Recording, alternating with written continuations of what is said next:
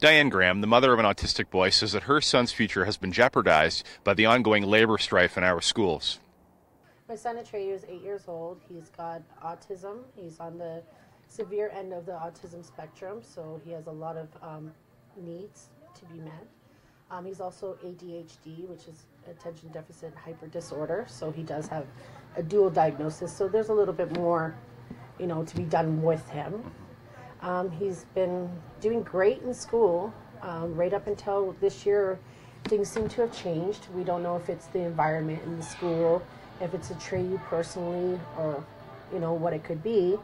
But there was a lot of issues, so through talking with the principal, we decided that we would have somebody come in and do a psych workup on Atreyu to find out where his needs are now, because the last one that was done on him was 3 years previous. So a lot of things had changed.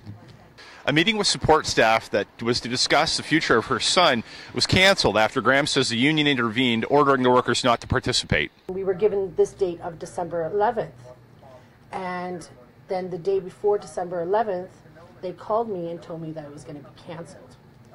So the lady was very abrupt with me. I let her go, and I called back the principal of the school and asked him why. That's when I was told that the labor union had informed the support staff not to attend the meeting. Atreyu is autistic, but also has attention deficit disorder. Talking like this isn't an extracurricular activity. This is his life.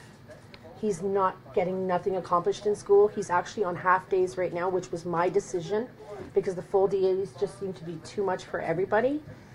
So I put him on half days myself, and I just don't see how we're progressing anywhere, and I feel very insulted as a parent that they're on the news saying that they're not doing nothing with special ed, that they're still doing everything, when I have proof here that they did cancel because of their labor problems.